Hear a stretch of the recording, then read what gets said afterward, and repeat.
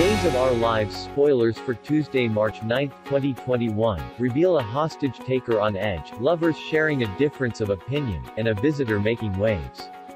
You won't want to miss a moment of this thrilling new episode. Abigail is finding it increasingly difficult to cope with the imprisoned Gwen, and in light of the woman's stubborn refusal to admit her crimes, Abby reaches her breaking point. That's bad news for Gwen, because, if history is any indication, a distressed Abby is a dangerous Abby. She's already asked Gabby to procure her some of Dr. Rolf's mind-altering drugs, which Abby claims will be used just to scare Gwen into confessing.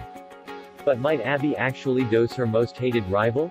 Meanwhile, Anna, who's decided to align herself with Abby and Gabby, attempts to waylay Chad. His suspicion of his wife is growing, especially in light of her sudden interactions with Gabby, and Anna's subterfuge will no doubt go a long way in convincing Chad that he does indeed have cause to be concerned. Rather than celebrate their most recent victory over Titan, Jake and Kate wind up arguing over Gabby. It won't be for the first time, and it surely won't be the last. Jake's finding it awfully difficult to get his ex-girlfriend off his mind and out of his heart, and Kate's no fool when it comes to matters of amour.